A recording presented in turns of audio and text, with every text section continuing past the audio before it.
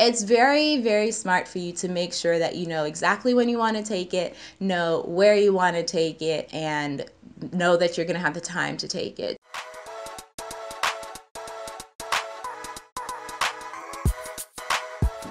What's up, you guys? It's Adanna. I'm back with another video for you guys. Again, just want to say thank you to everybody for subscribing. If you haven't already done so, go ahead and hit that subscribe button right now and join me on this journey. So today's video is going to be talking about the GRE. It's basically everything you need to know about the GRE. Adanna's version, okay? It came about because I had a difficult time trying to figure out when I should take the GRE, how I should study, all of that information. And so I'm like, okay, let me take what I've learned and share it with you guys. So that's what this video is.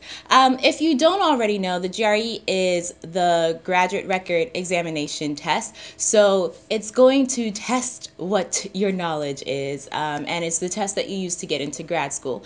And if you're trying to get into PA schools, a lot of PA schools require that you have the GRE. Some schools say it's not required. They may take the MCAT instead. If you were planning on doing medical school and you took the MCAT and you scored really well on that, you can use your MCAT scores for some PA schools. But generally speaking, most PA schools require the GRE and some don't require it at all. So it's really up to you. You can tailor your application to the schools that you're applying to. If you're only applying to schools that don't require the GRE because you don't want to take the GRE, then do that. Don't take the GRE. But if you want to be a little bit broader and have a little bit more options, go ahead and take the GRE. There is a website.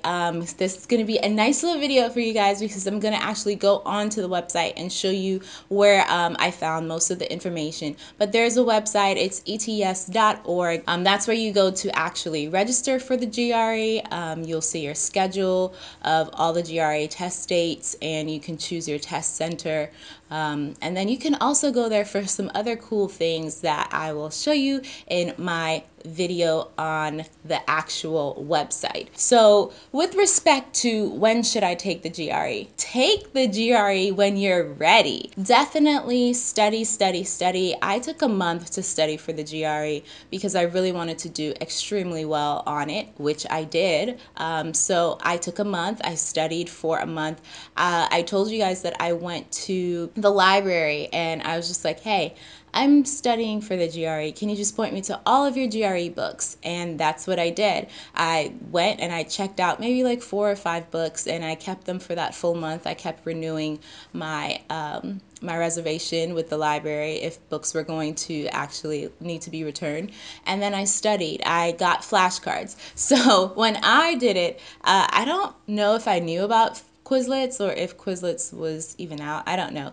But I had like actual flashcards, like the real thing, So I had like actual flashcards that I was going through for the verbal reasoning section, because with that section, it's just a matter of continuous repetition, knowing root words, kind of like medical terminology in a sense, which you will more than likely have to take before entering into PA school. So it's good to get that kind of backbone of how to break down words and their meanings.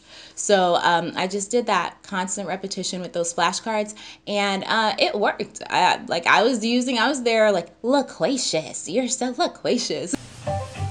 What the hell is that?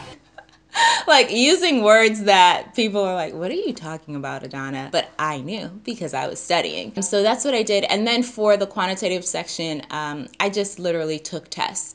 Took test after test after test. I know some of you have asked me if there are any like services that can help you with the GRE, but I mean, I didn't necessarily take a part in any service. I didn't go and pay money to learn how to study for the GRE, but I know that some of you have said there's Magoosh in Manhattan, which are different services offered for the GRE test. I think Magoosh is, let me just make sure for you guys. So it's $129 for, I like, I don't know, a one-time thing. That's there. You can go there and you can pay the money that you want, or that you have to pay, and study for your GRE and hopefully do extremely well. Or you can take the route that I did and go to the library and study your behind off and kill the GRE. So with respect to the GRE, you get your scores back that when you take it, like, you get to see what you got on the GRE once you've completed it. So that's really beneficial because it helps you plan out, like, well, what next? So for instance, if you did not do well on the GRE, or you didn't feel like you did as well as you should have, you don't have to report your scores. You don't have to send off your scores. You can just say, you know what, I'm going to take the GRE again, and so I'm going to study again for another month and take the GRE. You can take the GRE every 21 days. So, and I think every 21 days up to 5 times in a calendar year, or 365 days. So you have opportunity to boost your score and do better on it. But it's just a matter of time and money. You know, you may have the opportunity, but you may not have the time, or you may not have the money. So you really have to plan this out very, very strategically, because you don't want to be wasting time or money, because those are things that you can't truly get back. I know the cost of the GRE is $205. If you want to, like, change your schedule or reschedule your tests, you'll have to pay an extra $50. If, for instance, there are deadlines for registration for particular GRE tests. So if you are past the deadline, if you're doing a late registration, then it's an extra $25.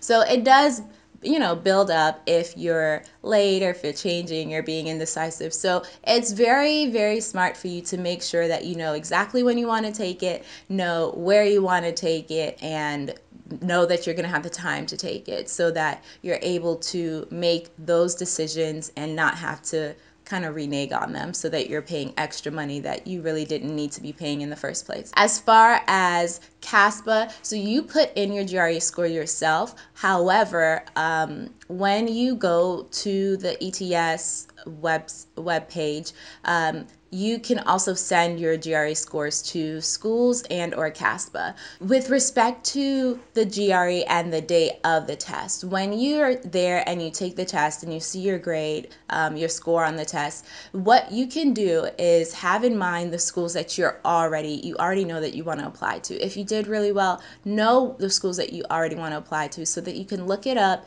and send your scores to those schools along with CASPA. Know the school number, because if you don't know the number right then and there, then what you're going to have to do is send the schools, because some schools require that you send them your score directly and not go through CASPA. So if a school is like that, and you know that the school is like that, but you just didn't remember the name of the school or the school number the day of the test, then when you go home, you're going to have to pay an extra $27 for each school that you want to send your scores to. So that can rack up as well, especially when you're paying $51 to apply to schools, and anywhere from $45 to $55, maybe even $100 for some schools, I don't know, with respect to supplemental application fees. It's very, very smart for you to make sure that you can do everything in your power to make your cost as least expensive as possible, and make your experience with the test as efficient as possible.